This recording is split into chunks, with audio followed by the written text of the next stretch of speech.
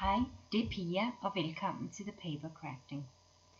I dag vil jeg vise jer, hvordan jeg har brugt WRMK gift bag punchboard til at lave en gavepose, som er størrelse XXL.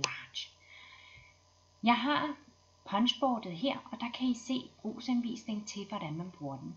Og den pose, der er den allerstørste, man kan lave, den kan faktisk kun blive så bred som det her. Og det er jo faktisk ikke særlig bredt, når man tænker over det.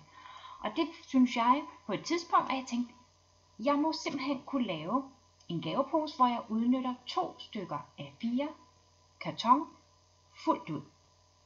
Og det er faktisk lige til. Så nu viser jeg, hvordan jeg gør.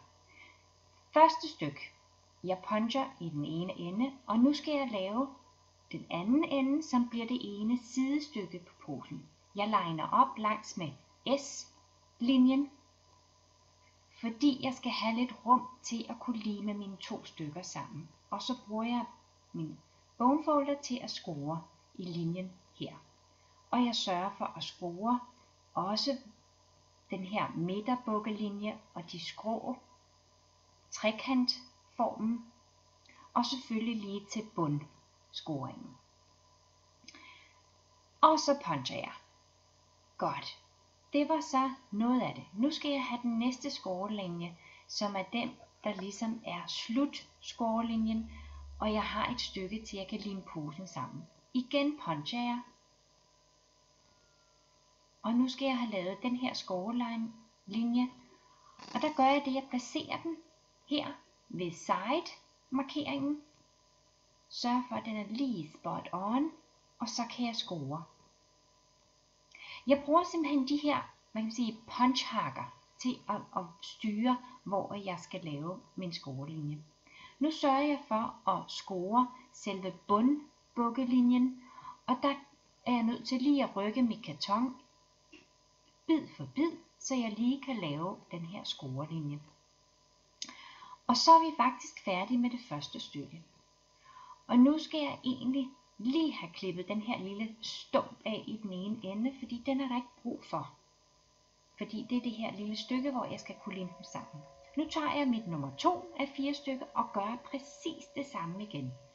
Den her gang har jeg speedet hastigheden op, fordi jeg synes egentlig, at det med at se det samme igen og igen, det er måske lige lidt spild af tid og kræfter. Og i værste fald, så kan I jo bare se videoen endnu en gang. Og om et øjeblik, så er jeg klar. Se, når man køber en færdiglavet gavepose i butikkerne, så har de sådan en her foldelinje, der gør, at du kan klappe dem helt sammen.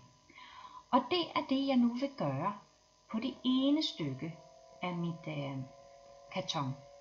Jeg placerer faktisk, jeg bruger min skæremaskine her for at bruge den linje. Jeg kunne også have brugt det, man kalder en scoreboard til at gøre det her.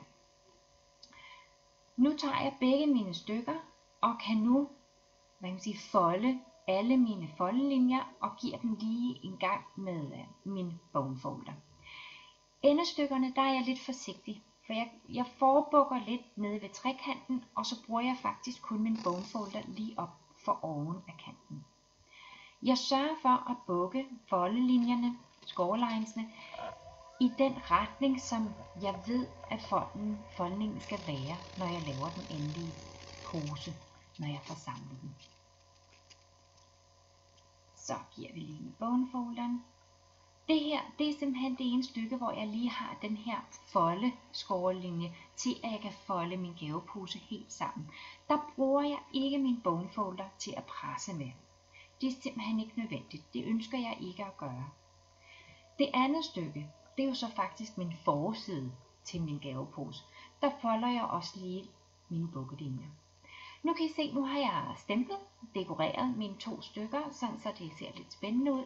Man kan jo dekorere lige som man ønsker, hvad enten man vil bruge stempler eller dies, hvad som helst. Så kan man bare slå sig løs.